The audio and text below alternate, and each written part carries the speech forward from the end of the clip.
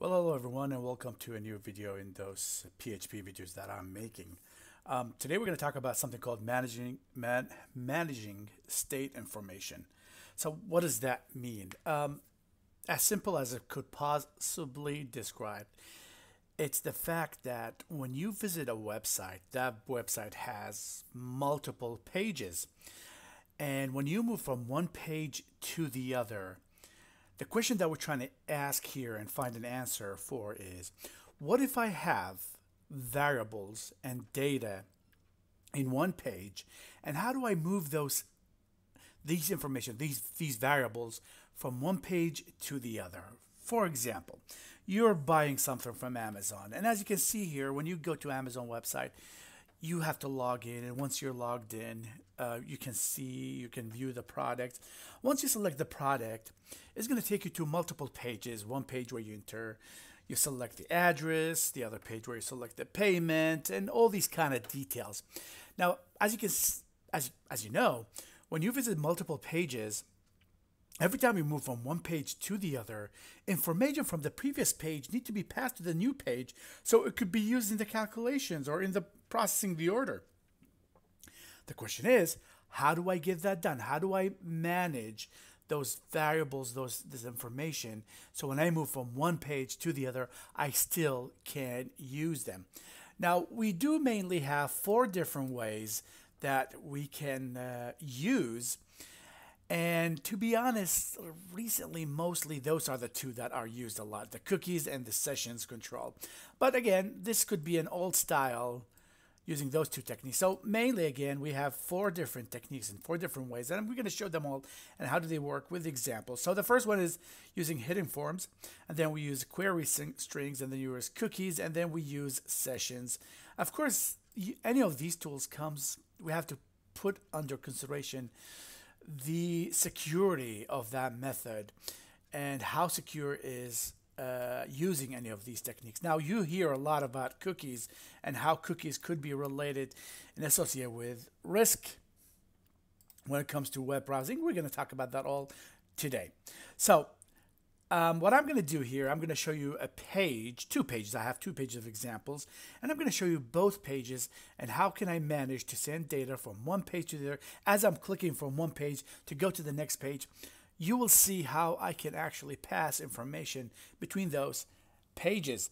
So the first technique we're going to use is basically called using hidden forms. Now, the idea here, and before I start jumping in the idea, let me just go and show you how does it work. Now, in this, let me just refresh the page. Now, this is again my web server, sorry. Now I'm going to change directory, var www.html. And now inside this HTML, I created a folder called lesson 10. So let me just go ahead and change that to lesson 10. Now in lesson 10, I do have 2 pages. One of them is called page 1 and page 2. What I'm going to be doing in page 1, I'm going to create 2 variables. I'm going to set values to those variables. And then after that, I am going to have a link that should take me to page 2. And in page 2, when I'm going to go to page 2, I will be able to see the values that I had in page 1 viewed in page 2 as well. So let me just go ahead and show you both pages. So here we go, cat, let's go nano. So nano page 1.php. And here's the page. So you can see here at this level here at the beginning of my PHP section here, I have a first name Adam, the last name John, and then I'm showing a heading H1, this is page 1, and then I showed the variable first name and the variable last name, which is going to be showing me Adam and John. Now, this is the part where we use hidden forms. I just created a form, and in this form, I do have an action, which basically it's page2.php, so that's where the data is supposed to be sent to, and the method that I'm using here is post. Now, look at those 2 elements here that I have. I have 2 inputs. Now look at the input type. It's called hidden.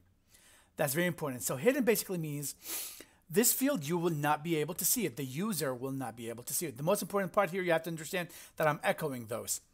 So user basically, even though this is a type called hidden, It's a type, it's an input, but since it's a type hidden, you are not going to be able to see it. So what do I have in this hidden input type? I have a name called first name, and I'm passing the value to be whatever the first name here, which is Adam. Same thing I did with the second one, which is I called it last name as a name, and the attribute for the value is whatever last name was, which is John. Now this is the part where it's not makes this technique not my favorite part. How do I make sure that the data is going to be passed to page 2? I do have here an input called submit, and I just clicked page 2. So you'll be able to see a button. Now, of course, you can go ahead and use some CSS with that button, so it's not going to look like a button, it's going to look like a link. Of course, you can do that. But at this point here, submit, as we know, has a responsibility of sending the data, of sending those inputs to that other page, which is page 2 in this case. So this is my input. It's called type submit, and the type, the value is going to be page 2. So you're going to be able to see the page 2 typed in the screen. When you click on it, it's just like you're clicking a submit. But again, as you can see here, this part is not going to be shown on the screen. Now this will be the end of the form. Now what I'm going to do, I'm just going to get out. Come on. Yes. Of course, I can't save because it's not sudo, so let's just say cancel. Oh, I can't do anything here. Yes. Control X. No. Okay, now I'm out. Okay, let me clear. And let me go and show you what page 2 looks like. Now, page 2 is going to be the page that's going to receive those 2 items or 2 values. And I just received them, as you can see here, in FN and LN. And then I'm going to just show them on the screen. And then I have a link here that will just push me back to the page 1. So let me go ahead and leave.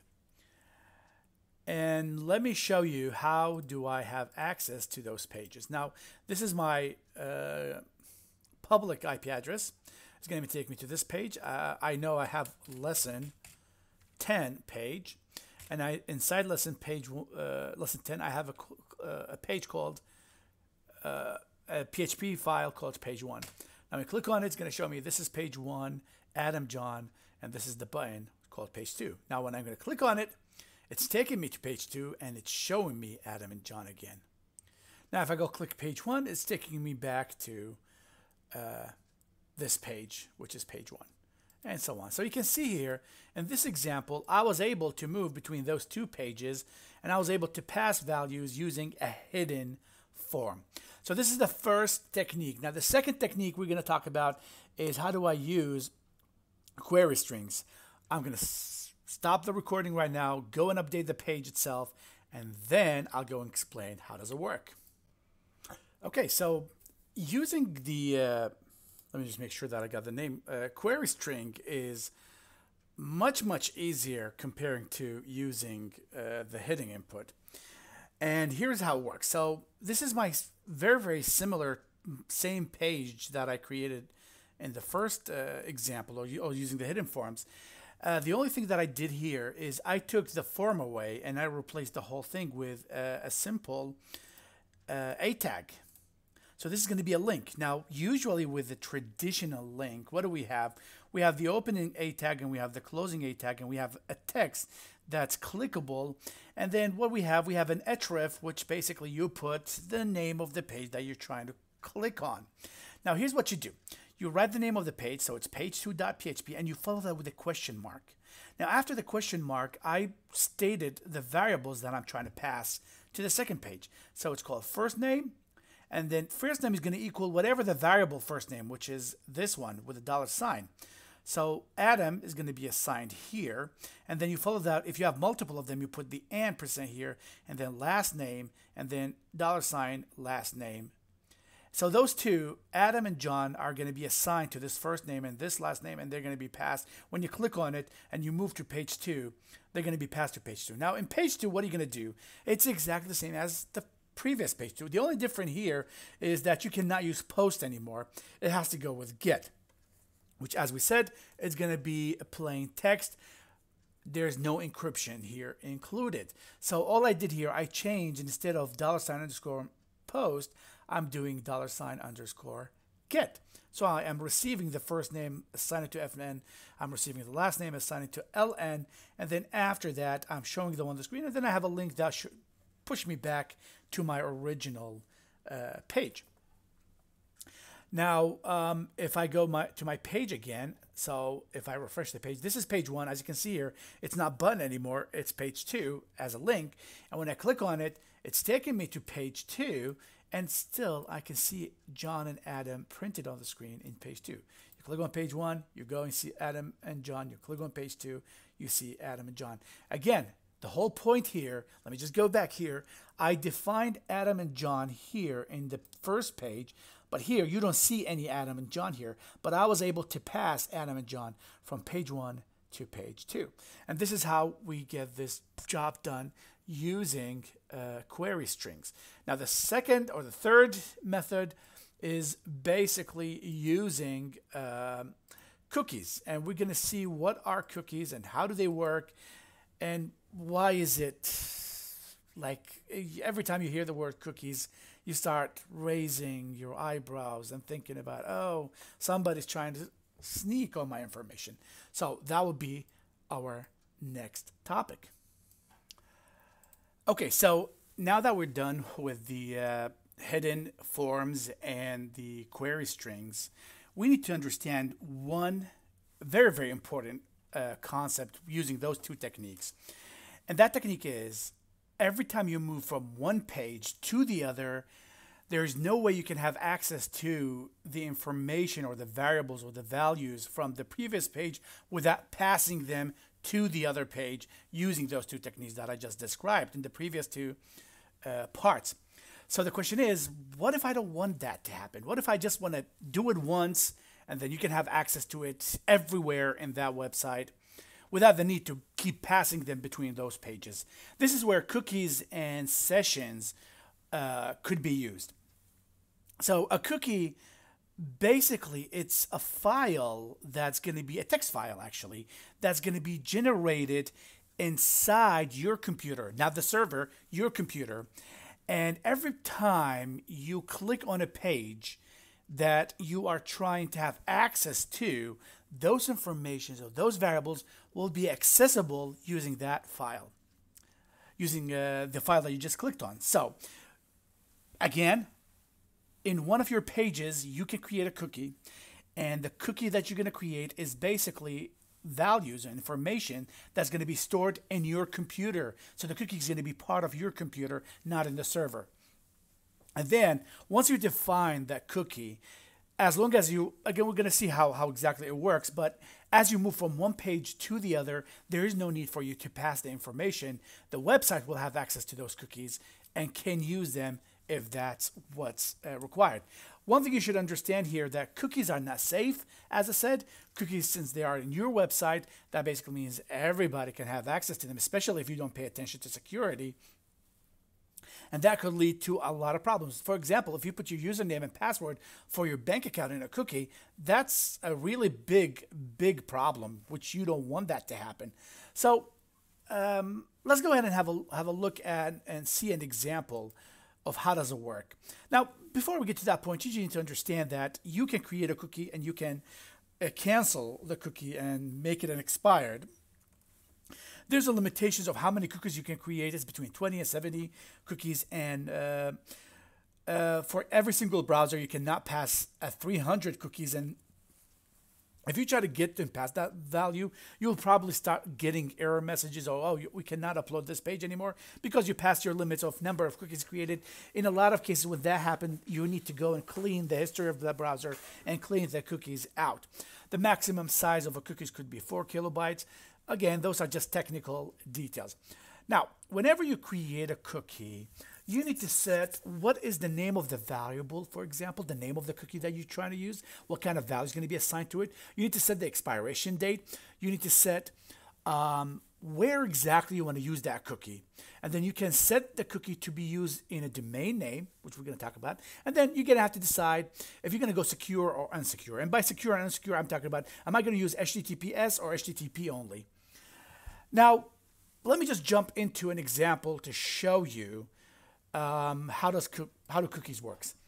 This here Oops. Okay, I'll refresh the page later. But this is me creating a cookie for a website for the same page one.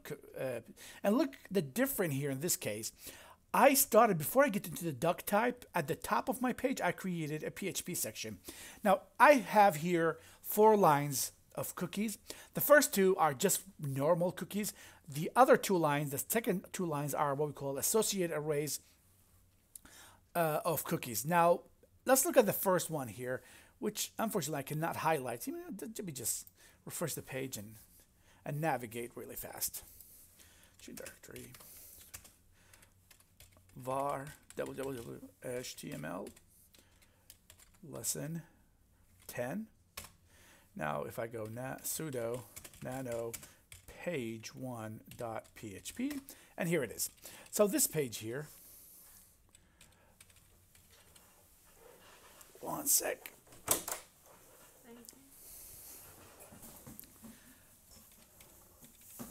This page here that I'm moving, I'm not highlighting it, but here it is. This is what I'm highlighting. This is me setting a cookie here. Now in this cookie that I'm setting, you can see that I do have the keyword here that I'm using, which is set cookie. And then after that, open a parentheses, and now you can see here I do have 1, 2, 3, 4, 5, 6 different arguments. Now the first one I call the first name, and I'm setting Adam to be the first name. And this part here that I'm going to highlight is what we call the expiration date. Time parentheses will tell you what is the time right now, and I'm adding to that 360, I think this is milliseconds or seconds. I'm not 100% sure, but I think it should be a second. And I think this should be an hour. I believe so. Because 60 multiplied by 60 seconds. I think so. Yeah, this is milliseconds. So this is an hour here.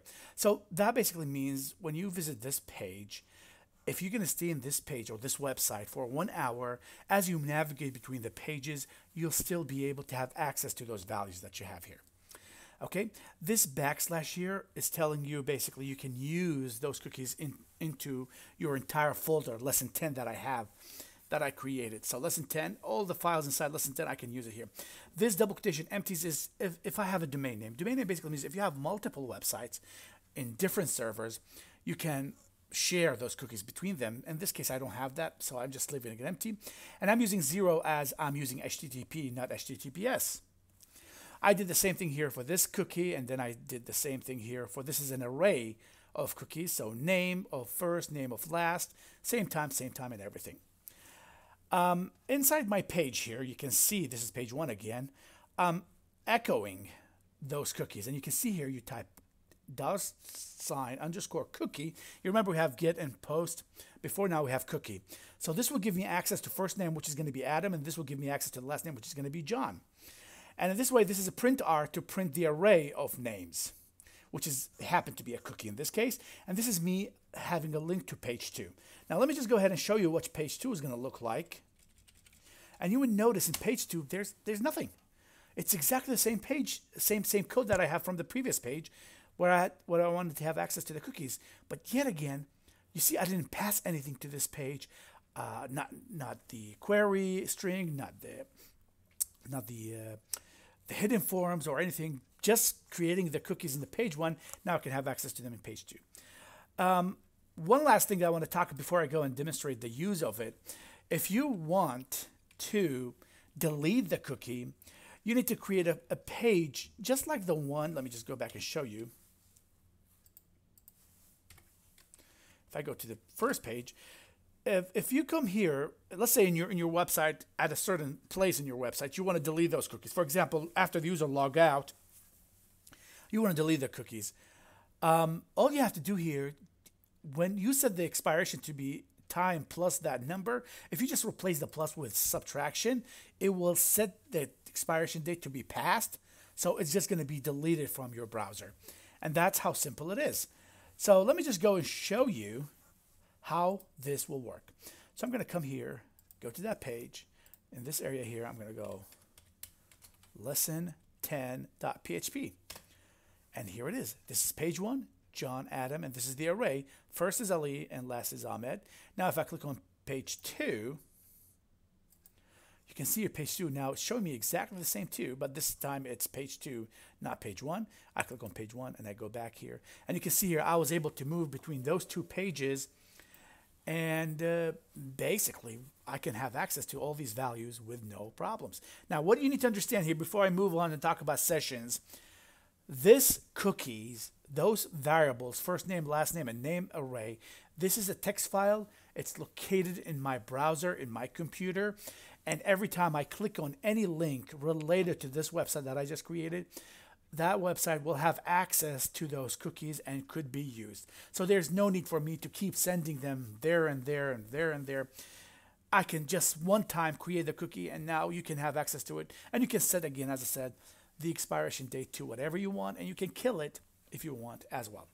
Now, the biggest problem with cookies, they're not safe. They're not secure. Why they're not safe and they're not secure? Because someone can have access. If somebody have access to your website, to your computer, the first thing they're going to do, they're going to look at the cookies and try to see if there's any value information stored in those cookies, and they may want to have to use them. So this is, again, how cookies works. Now, what I'm going to be talking about next is sessions.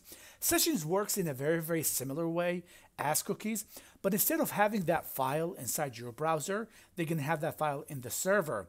And now we know the servers are a lot more secure than your computer system, so it's a lot better to use sessions than cookies.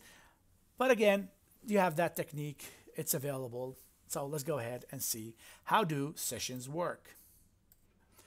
So the last way now, or the last method to save the state information of a website is using sessions. Sessions are very similar to cookies, but they are a lot more secure. As I said, cookies are going to, when you use cookies, you're creating a text file in your computer system, which basically means hackers, if they can have access to your computer system, they will be able to definitely have access to your cookies. Now, session, on the other hand, those are type of files that are going to be created and generated on the server side, which is going to be a lot more secure than your computer.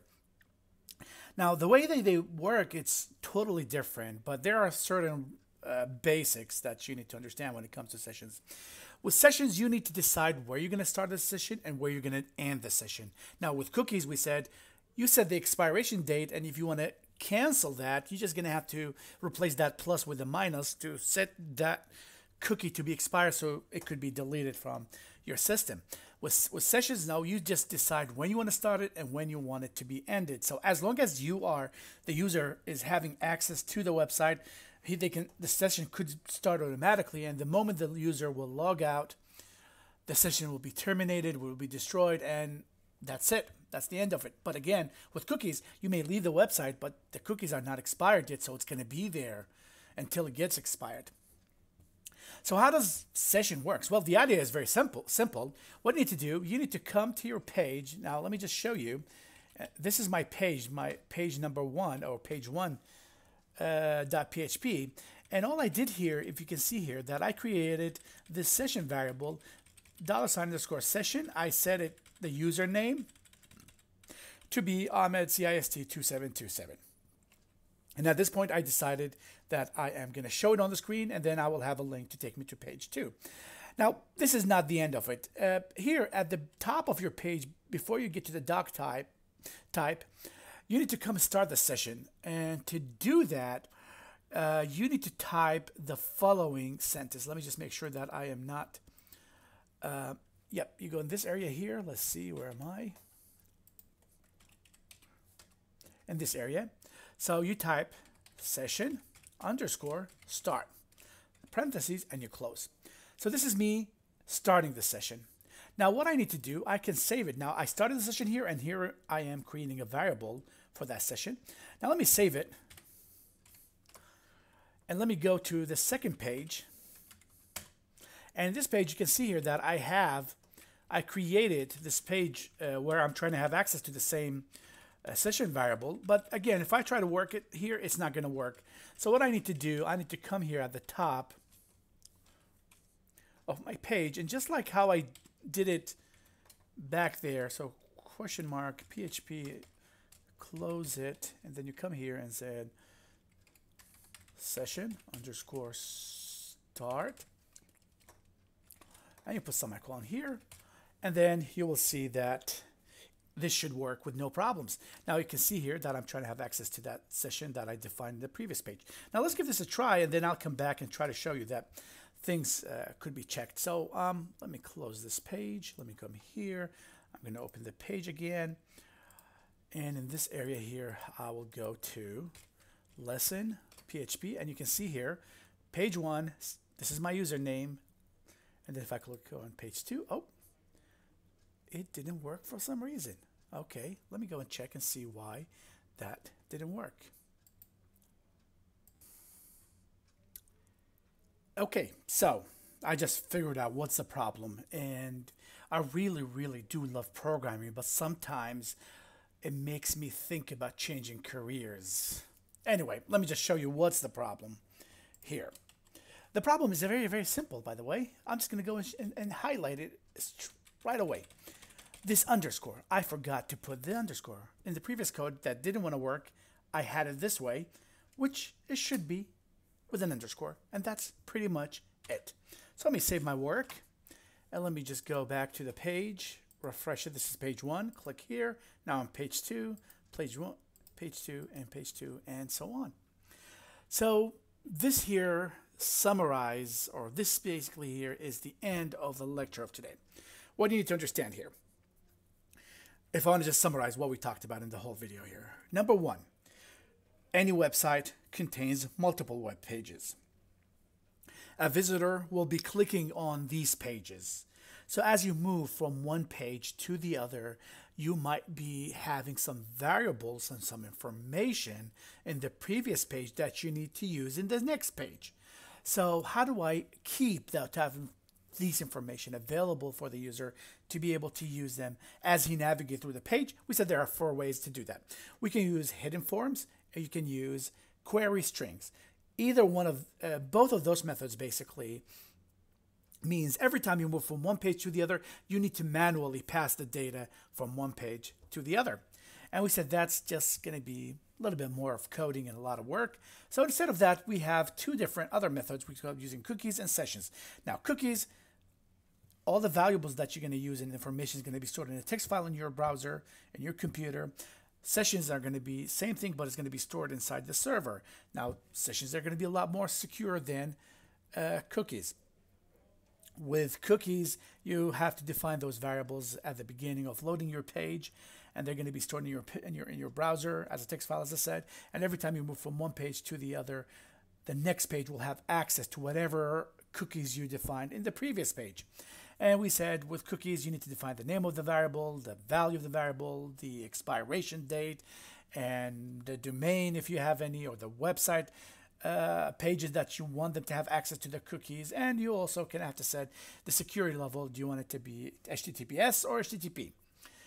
And then whenever you said you want to get rid of that cookie, you need to just set the expiration date to be actually passed by replacing the plus with a subtraction.